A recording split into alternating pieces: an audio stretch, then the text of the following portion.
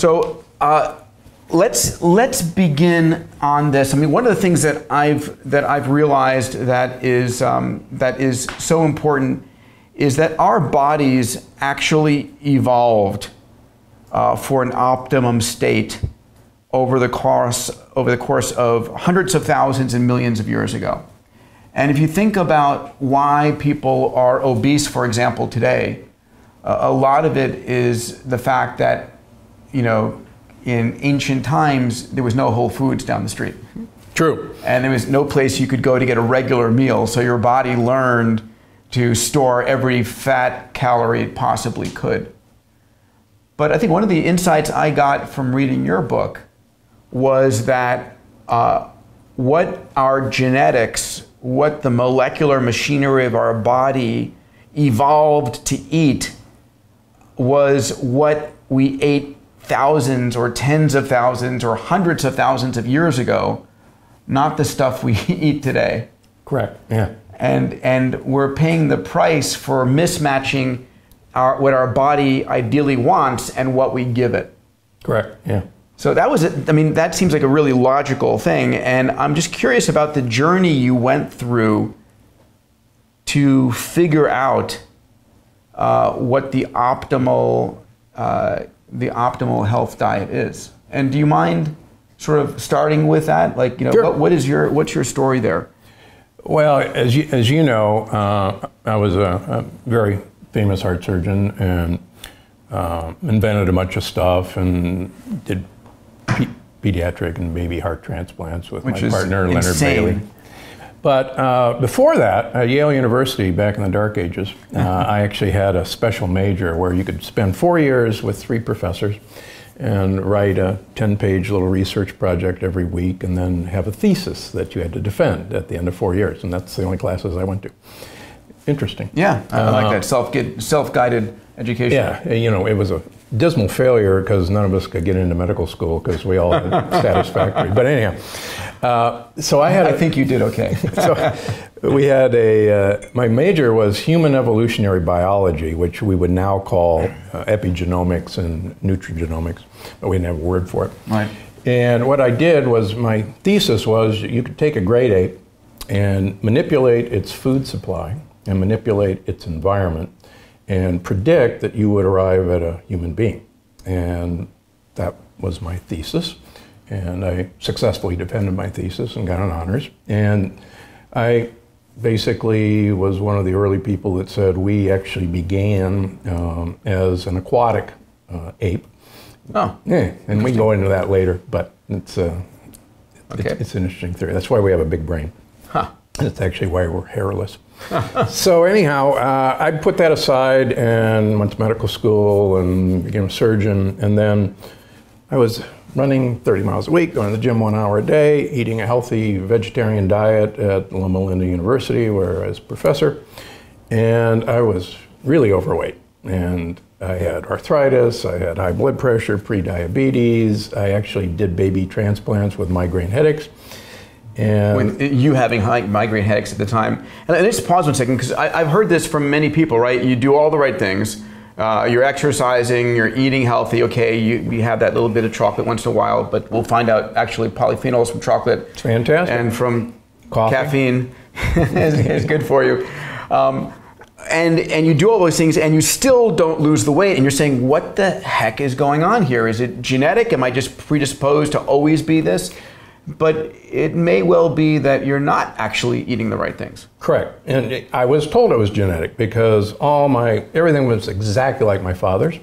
And they, I go and they say, oh yeah, you got high cholesterol because your dad does, and you're pre-diabetic because your dad is, and you have arthritis because your dad did, and you have high blood pressure because your dad did, and it's genetic. And just, get over it. How much overweight were you back then? I weighed 230 pounds. I was about 70 pounds overweight. You don't have that right now? No.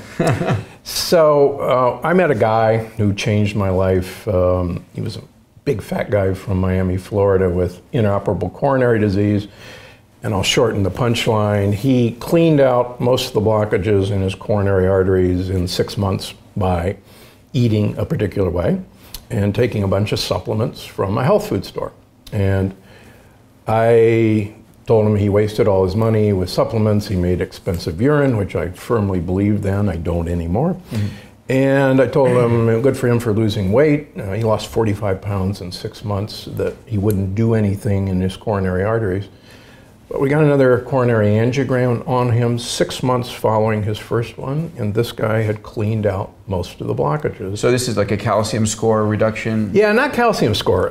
This is calcium score, is visual. This is an angiogram of your heart, and we can see the plaque. Yeah. Calcium score, believe it or not, just kind of tells you what's on the outside of the arteries.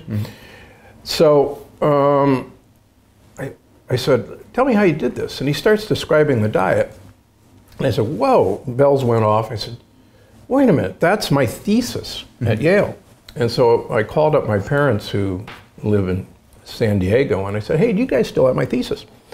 And they said, yeah, it's here in the shrine, Of course. the perpetual flame. And I said, oh my gosh, send it up to me. So I put myself on my thesis. And on the diet on the evolutionary diet. Yeah, on the evolutionary diet. So what was it, how far back in time do you think our genetics optimally developed for the plants back then? Yeah, so, we're descended from a tree-dwelling ape. We're basically a tree shrew, and tree shrews have been around for 40 million years. And the ape line came out of tree shrews. And so we were designed to actually eat two-leaf plants out of trees primarily, dicotyledons, remember? Right, from biology in 7th grade, yes. Yeah.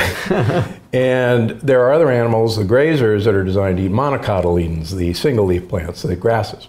Right. And we're designed to interact with the compounds in two-leaf plants. And we've been interacting with them for millions of years. Yeah. And one of the things that's interesting is that these plant compounds also interact with our bacteria. And our microbiome is actually the initial greeting committee for what comes into our mouths.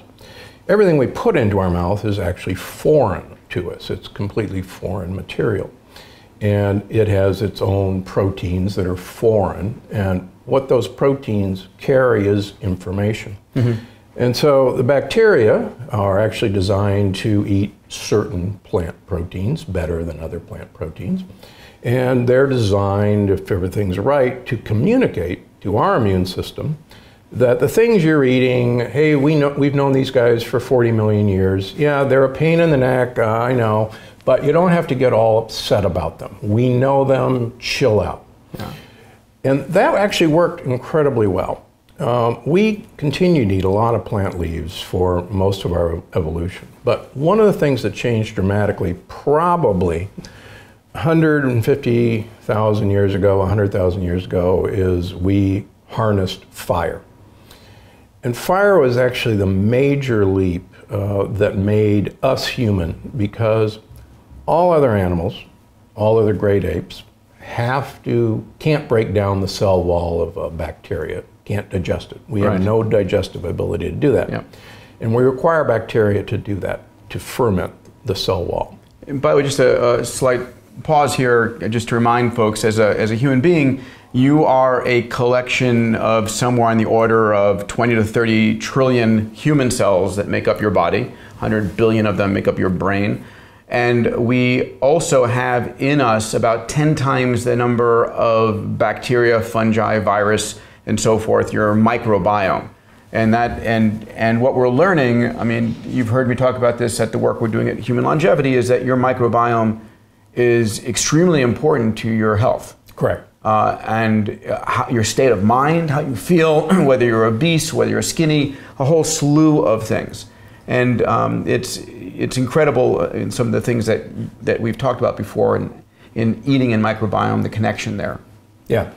We've talked about this before. I'm convinced that because they contain so much more genetic information than our own genome, and they're capable of rapid genetic change and rapid growth, that I and a few others think that we've actually uploaded most of our processing and decision making to our bacterial cloud. Yeah. Because they're actually... I love that term you use, the bacterial cloud is sort of a additional processing capability. Yeah, and it makes sense to me because that's where the rubber meets the road. Everything that we ingest has to come through our bacterial processing. Yeah. And it's a hard concept for us to get around that bacteria could actually tell us what to do. We're basically a condominium for bacteria. And we're an incredible symbiont. And we've made a deal with these guys to teach our immune system what to do, teach our brain what to do. We know that young bacteria, when we transplant them into old mice, make the old mice young again. And we can get into that. It's really voodoo stuff. Amazing, amazing. And we will be getting into that stuff in the Q&A.